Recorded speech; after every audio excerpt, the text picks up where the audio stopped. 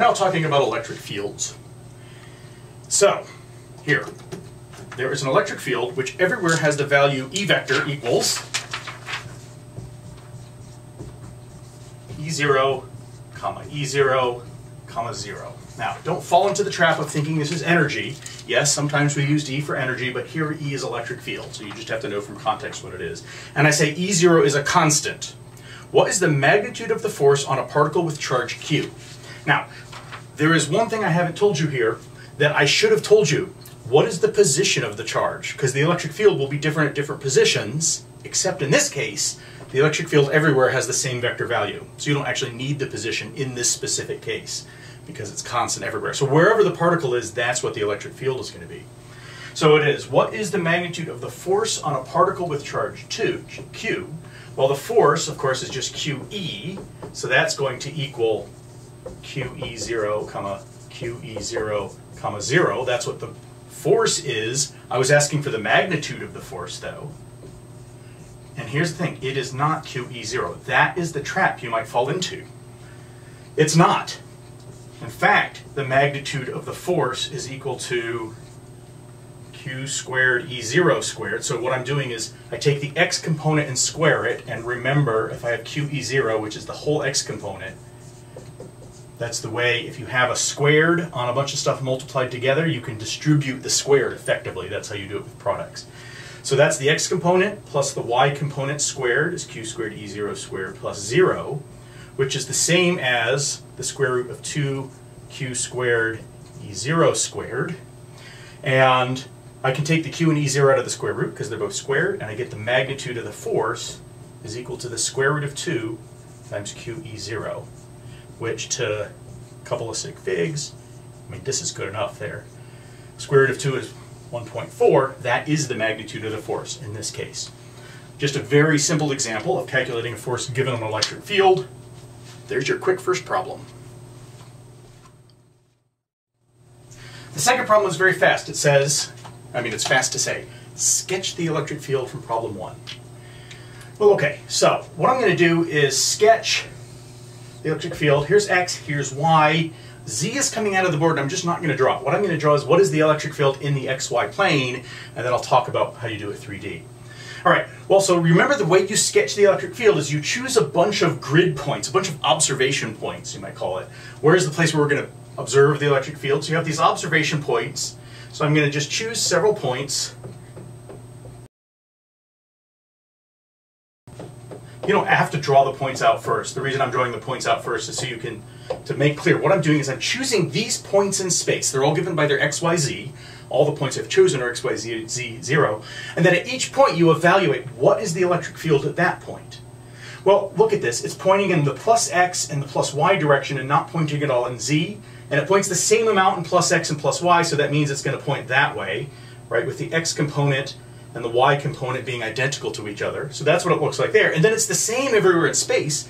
So if I was at this point, that's the electric field. If I was at this point, that's the electric field. I'm trying to draw the same vector each time. All right, this is going to take a while, so here we go.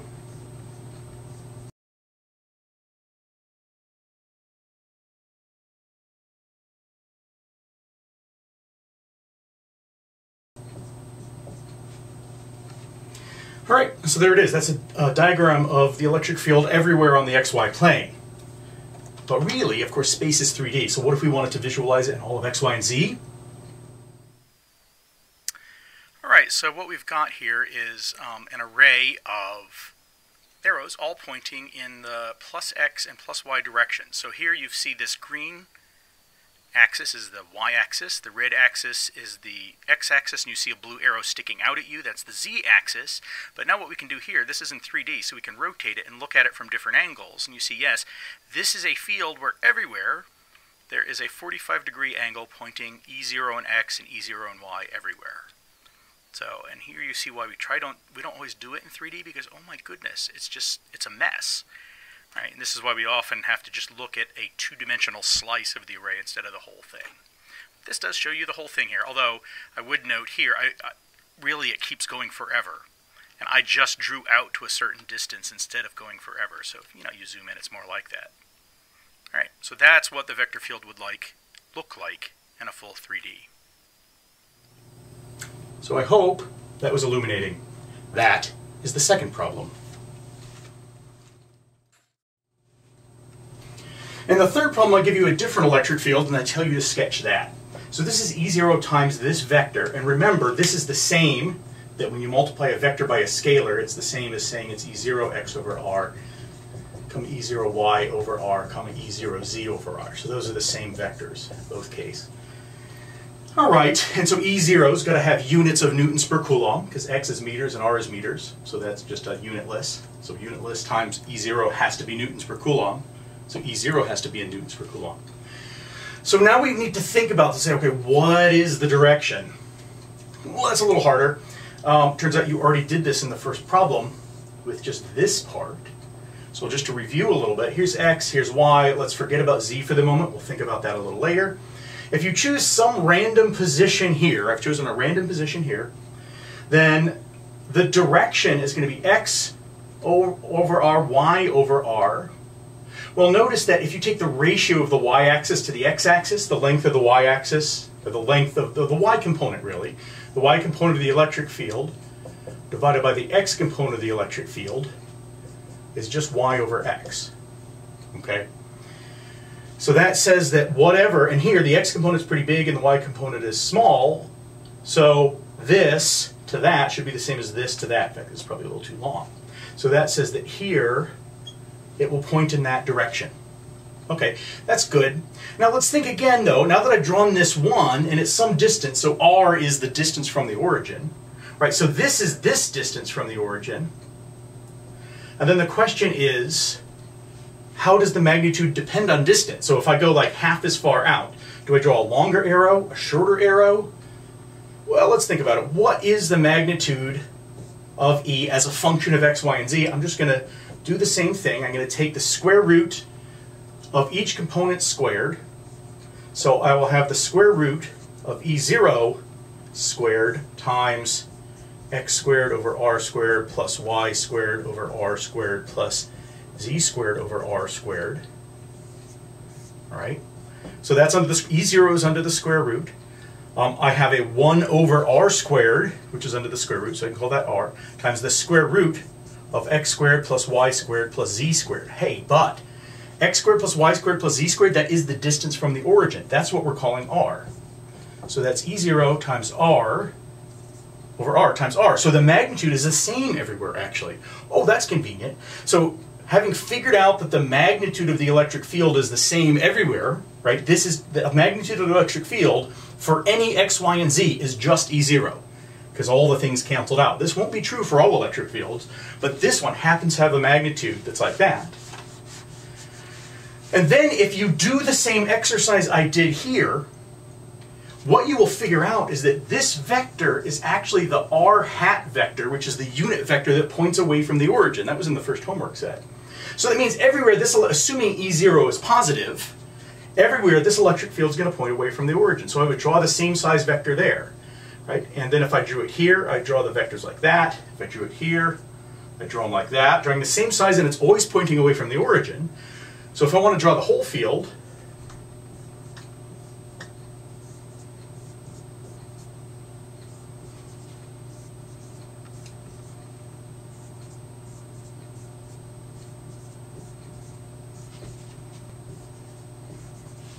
all right, if I wanted to draw the whole field, it was something like that. I got a little messy there, but the idea is that each one of these, so these are a little not centered quite right, but each one should be pointing away from the origin and they should all have the same magnitude. All right, of course, I've just drawn it in the xy plane, and again, it should have been three-dimensional, so let's look again. What would it look like three-dimensional? All right, so here we have the radial field. So this looks a lot like what I drew on the board. You see there's arrows pointing away from the center in all directions, although it looks like there's arrows on top of each other, so we'll get to that in a moment. So it's all radial, but again, remember, it's all in 3D, and in fact, you can see sort of a little light blue arrow sticking out at you for the Z. Well, if you actually rotate this a little, you can see, ah, yes, there is arrows pointing away from the origin in all directions. So, you know, the stuff we drew before, like these guys here, which are in the xy plane, yeah, they're just pointing up diagonally, and along x. But also here, you see along the z-axis, there's stuff pointing out, and if you look at the back, you can see there's a bunch of stuff pointing away, going back, and all that. So it's radial in all directions, and this is what the field would look like if you plotted that field I told you to plot in 3 dimensions. You notice all the arrows are all the same size, because of perspective, the ones in back look smaller, but that's just the perspective of the 3D video, and sometimes there's foreshortening, but the 3D size of all these is all the same size. So this is your radial field that's got the same magnitude everywhere. Incidentally, this field is undefined at 0, at the origin rather, because at the origin r is 0, so x over r, y over r, and z over r is undefined. So this electric field is not defined at that point, but it's defined everywhere else. And this is what it would look like radially. Whoa, zoom in, zoom out. All right, so third problem. In the fourth problem, I'm giving you this just to... In the fourth problem, I'm giving you this problem just to make sure that when I say draw the electric field at a specific point, how you think about it. Because what you saw in the last couple of problems is that I've drawn a whole bunch of arrows to draw the electric field. And students seem to think, oh, so when he says draw an electric field, draw a whole bunch of arrows. That's not necessarily right. The only reason I drew a whole bunch of arrows is to give you the electric field at lots of different positions. In fact, it's everywhere in space, but you can't draw it everywhere because that would be an infinite number of things to draw. So we picked like a grid of what's called observation points and draw the electric field at the observation points, and then we can see what it looks like. So now in this problem, I give you 5 specific points to draw the electric field at. So we have x and y with z coming out of the board. But it turns out all of them are going to be z equals 0. And then here's 1 meter, 2 meter, 1 meter, 2 meter. I should try and draw this as square as possible. Right?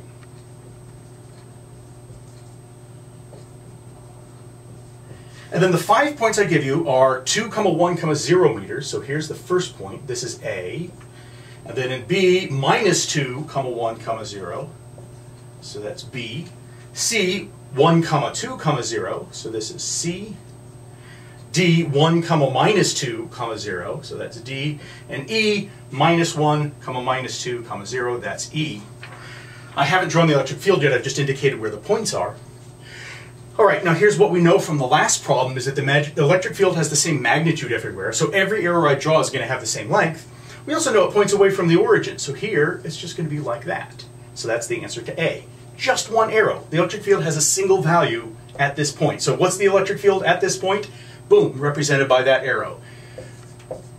And I could say the electric field at that point is this.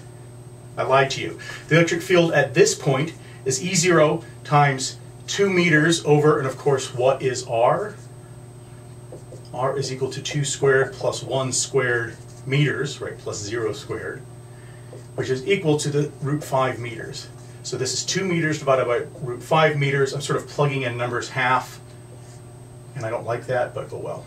Comma E0 times 1 meter over 0.5 meters, comma 0. That's what the electric field is at this point. There's just one arrow to represent that one vector. Of course, I don't really have to write it out, so it should point away from the origin here, it should point away from the origin there, away from the origin here and away from the origin there. And just by looking at the arrows, you can figure out what the direction of the electric field has to be, or you just put in the numbers. Hey, when x is -1, the x component's going to be negative. So this is the problem where I give you specific points. At each point, there will just be one arrow. Why? Because the vector field has one value at that point. I'm not saying, oh, what's the field everywhere? There's not just a field, there's not a whole bunch of little arrows. That's only if you're trying to do lots of points. At that point, there's one vector value, and there it is. All right, that is the fourth problem. We're rocketing through these, and that's why we've got 6.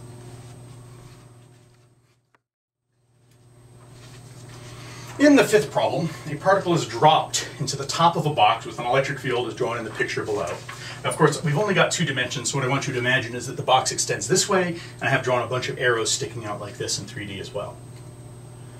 All right, so it's dropped into the box. It has an electric field like this as drawn, so I tell you that. I didn't actually label it. Oh, I did label it. If you look at the picture, sometimes you'll see an E next to it to indicate all of these vectors represent the electric field as a function of position. Well, looking at this, you can see that all of the arrows, I didn't draw it perfectly, but all the arrows are the same length and they're all pointing in the same direction. So this is a uniform electric field. The electric field is the same everywhere. Even like right here, I haven't drawn an arrow there, but when I draw the field like this, I don't mean it exists here and only there, but it's like everywhere. It's a uniform electric field. So in fact, let's just go ahead and define some axes. We'll define x that way, y that way, and z out of the board. And I could say that E is equal to some constant, which I'm going to call E0 x hat. Or I could say it's E0, 0, 0, right? That's what the electric field is. Where E0 wasn't given, but I'm just writing this down because I need to call it something. It's not just x hat, because that wouldn't have the right units. That's what the electric field is. Now, we drop a particle into this box. The particle's initial velocity is straight down. What do I say? It's dropped into the top of the box. Dropped, whatever. So it's dropped into the top of the box. In fact, its initial velocity is 0. Now, there is an implication here. When I say dropped, what does drop mean? Well, like when I dropped that, notice what happened. It went down. Why? Gravity. So let's assume gravity is acting on this particle. And we know that the force of gravity is always going to be that way. So this particle is going to accelerate down, and in the absence of any forces other than gravity, it would hit the bottom of the box. But in fact, we are told it hits the left side of the box. So what that means is it can't have taken this path. So what path could it have taken? Well, there's a bunch it could have taken. So let me draw 3 possibilities for the path it could have taken. Could have done that, could have done that, or could have done that, right? So the most obvious would be, well, it hit there, so it just went straight that way. Maybe. Or it could have curved above straight or curved below straight. That sort of covers everything. It's just how much does it curve is the only difference at that point. And are there other kinks and corners? But we'll just consider these 3. Well, let's just think about it. If it followed that path, it would mean that its V0 was, in fact, 0. No, it wouldn't. Okay, so let's think about this. Let's think about when the particle is somewhere, maybe along one of these paths. So let's say when the particle is here, what are the forces acting on it? So when the particle is there, the forces acting on it are gravity in that direction. And then the electric force, well, all right. If the particle is going to, it starts with no velocity in that direction. If it's going to go over here, it must pick up a velocity in that direction. So the net force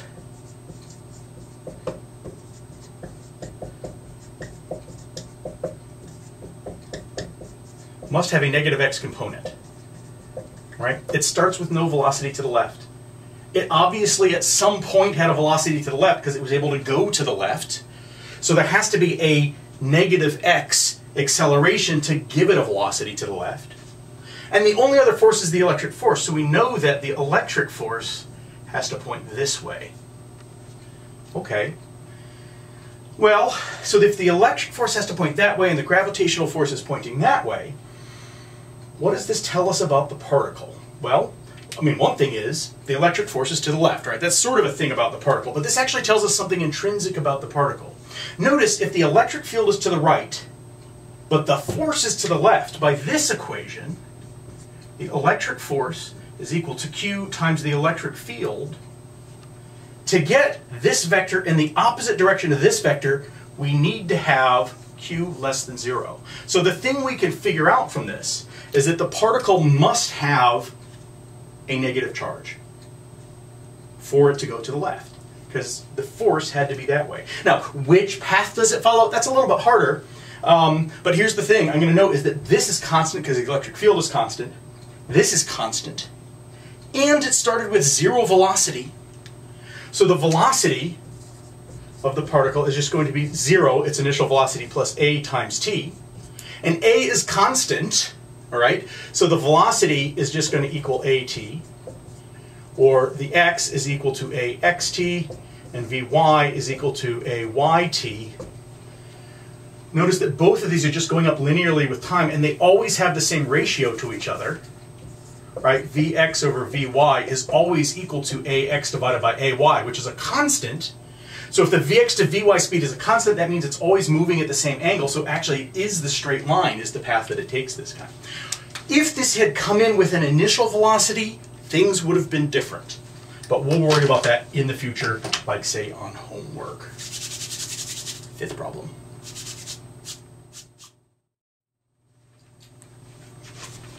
In problem 6, an electron is released from rest at the front edge, i.e. the plus z side, of a region where there is an electric field described by E is equal to 0,2.5 newtons per coulomb. Right, so there's a region in space like that. Here's the front edge, right? So where do I want to put the x, y, and z coordinates? Let's put, I shouldn't use this blue, it's too dim. Here's x, here's y, and then z is sticking out of the board like that. We have a little electron that we stick in here, and it says, suppose this region is a cube 5.0 meters on a side, so that's 0.5 meters.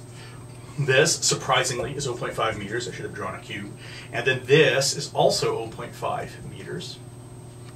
What is the velocity of the electron when it leaves the region? Well, all right, now inside this cube, there's an electric field that points in the plus z direction. And now I have the problem I'm trying to draw in 3D. So here's what I'm going to do. I'm going to rotate my axes. Here's x, y, and z. I'm going to rotate it like that. So here's z sticking out of the board. Here's x, here's y. I'm going to rotate it like that so y is sticking out of the board. And z is down. Right? There's x, there's y sticking out of the board, and there's z. And now I can draw this region of space like this. And now we're going to stick the electron in from the front, which is in the plus z side. So this is the plus z side. So here's where the electron goes in. And then it's going to come out of this region up here. And the electric field inside points in the plus z direction. Now notice, just for maximum confusion, I have made plus z down. So the electric field everywhere inside looks like this, where the magnitude of it is 2.5 newtons per coulomb. So let's think about it. The electron has a negative charge. So as long as the electron is, I'm going to start it inside here, as long as the electron is inside here, the force, the electric force on the electron is going to be that. Now, let's ignore gravity, because it turns out you could include gravity and it wouldn't matter, but let's just leave gravity out of this. Let's assume this is out in deep space and the electric field is the only, or the electric force is the only force acting on this. If you don't like this, if you don't like leaving out gravity, calculate the magnitude of gravity, which is going to be the mass of the electron times g, and then we calculate the electric field, or the electric force, right, which is going to be the charge on the electron we call E times E. You will discover, if you actually calculate these things, that this is a factor of 10 to the 10 smaller than this. The electric force is 10 billion times stronger. So that's why I'm ignoring gravity, because it's dinky compared to the electric force in this case. Okay, because it's an electron. So the force is that way, and in fact, it's constant, because the electric field is constant everywhere in there. It doesn't depend on position. The Q is the charge on the electron times E. E is the same everywhere, and of course the charge on the electron doesn't change. So well, not even the magnitude, that full force is going to be negative 1.602 times 10 to the minus 19 coulombs. That's the charge on the electron, times the electric field. Now it's a full vector, 0,2.5 newtons per coulomb. So if I calculate that force, I'm going to get, it's in the negative z direction, notice, because I'm going to have a negative times a positive, and negative z direction is up, because plus z is down. So let's go ahead and calculate this. 4.005 to too many sig figs, but close, times 10 to the minus 19 newtons. That's the force on it. Well, okay. And actually, it's a vector, so it's in the, it's minus 4.05 times 10 to the minus 19 newtons in the z hat direction. So that's the force. From that force, we can figure out the acceleration. So the acceleration is just going to be the electric force divided by the mass of the electron. So you have to look up the mass of the electron. I'll just write up here for reference. The mass of the electron is 9.109 times 10 to the minus 31 kilograms, right? Tiny, tiny. So now we can calculate the acceleration, and that'll be very exciting. Let's just notice that the force is 0, well here, it's in the z-hat direction. So I'm just going to say AZ is equal to minus 4.005 times 10 to the minus 19 kilogram meters per second squared. That's what a Newton is. And I divide that by 9.109 times 10 to the minus 31 kilograms. All right, this is just the z component of the acceleration, and I get minus 4.397 times 10 to the 11th meters per second squared. Oh my word, that's high, right? But whatever, electrons do accelerate a lot, really fast. It's okay, we'll get numbers like this. All right, now that we know the acceleration, what do we do with this? And what's the question?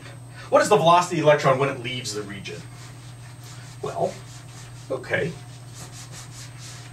I'm going to leave that up there because I might need it.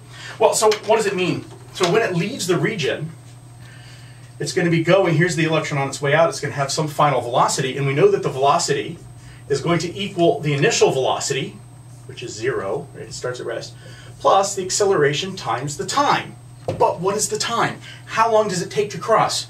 We don't know. But we have another kinematics thing we can use, is that R is equal to R0 plus V0t plus 1/2 AT squared. So R0 here, if this cube is 0.5 meters on a side, this says that it's starting at an R0 of, and so here what I'm going to do is just pull out the z component. So it's R0z plus V0zt, which is 0, plus 1/2 AZT squared. It needs to get to z of 0 the way I've drawn it. It started at z of 0.5, so it needs to get to 0 is equal to, I'm just going to leave it as R0z plus 1/2 AZT squared. Solve this for t. So if I subtract R0z from both sides, multiply both sides by 2, that'll cancel the 1/2, divide both sides by AZ, and that's what t squared is. Take a square root of both sides, and I get that. Now you'd be, wait, it looks like I'm taking the square root of a negative number, but you're not. R0z is 0.5, we'll put that in. AZ is negative 4.397, and it's like, oh, okay, we're good now. So let's put those numbers in. It's negative 2 times 0.5 meters, that's the R0z, divided by AZ is minus 4.397 times 10 to the 11th meters per second squared. Stick that in my calculator, and I get 1.508 times 10 to the minus 6 seconds. That's the time. And now that I know the time, I can figure out the final velocity. Well, we know it's going to be entirely in the negative z direction, right? Because A is entirely in the negative z direction. So Vz is equal to AZT. There's no acceleration in x or y, so there won't be any velocity in x or y. So that's going to equal minus 4.397 times 10 to the 11th meters per second. That should have been meters per second squared. I had it there. Why am I even? Yeah, I'm fine. Times, not having left enough space, I'm going to try and draw real small. 1.508 times 10 to the minus 6 seconds. Leave yourself more space. Multiply those two out, and you get to 3 sig figs. Vz is 663,000, or 6.63 times 1, 2, 3, 4, 5 times 10 to the 5th meters per second, which sounds fast, and is, but it's not relativistic. And really, since I asked for the velocity, I also have to say x is 0, Vy is 0. Oh, there's a negative sign there, so there should be a negative sign here. And that is the answer. I've given you the full vector by giving you all 3 components. I could also have said v vector is minus 6.63 times 10 to the 5 meters per second z hat. And that would have worked as well. So what we did is we sort of started by not writing down numbers at first, but let's draw pictures, make sure we know what's going on, make sure we know where the electron is, where it's going. From that, what can we do? Well, there's an electric force. Think about the electric field. Think about the vector electric field. Think about the charge on the electron. Figure out forces, figure out accelerations, and then do kinematics we know from last semester. So there you go. That is the last problem, and that's the end of the problems for this week.